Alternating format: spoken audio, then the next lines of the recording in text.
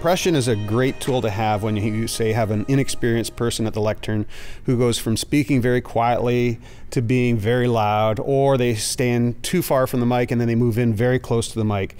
That level of dynamics and loudness change can be harsh through a PA, so compression is a great way of dealing with those discrepancies in volume. So I've got spoken word on my laptop here for the sake of our demo here. And so now what I have, if you look up here, you can see that I've got input coming to the strip, and on this graph here you see a little blue dot sort of bouncing up and down. That's the same representation as this input here, but it's placing it on the graph.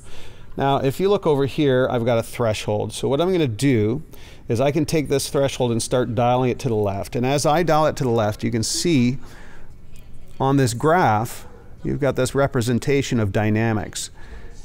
Now what you see is that red light is just jumping in there. Now typically red lights on consoles mean you're clipping or you're overloading something. In this case, that's not what's going on. That is simply telling you that your threshold has been met and the compressor is actually kicking in and doing its job. Now if you look here, we have what's called a ratio, and this compression ratio currently is set to 3:1. It's a very reasonable ratio. What it means is for every 3 dB your speaker goes up in volume, the actual PA will only produce 1 dB in increased volume.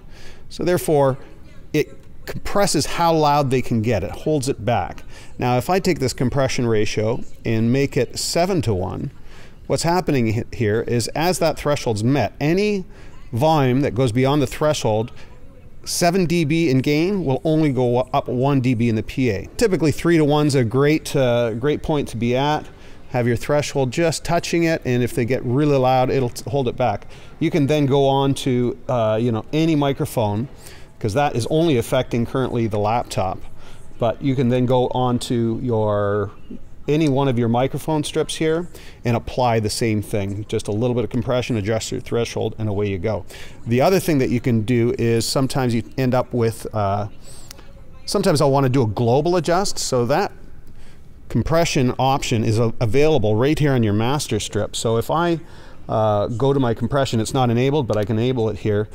Everything I just told you can now be applied to the entire main mix. So I can take this and lock it down. And there's some situations where you might have 5 people speaking, 6 people speaking, and you want to get a hold of it very quickly. You can do it on your master as compared to your individual inputs.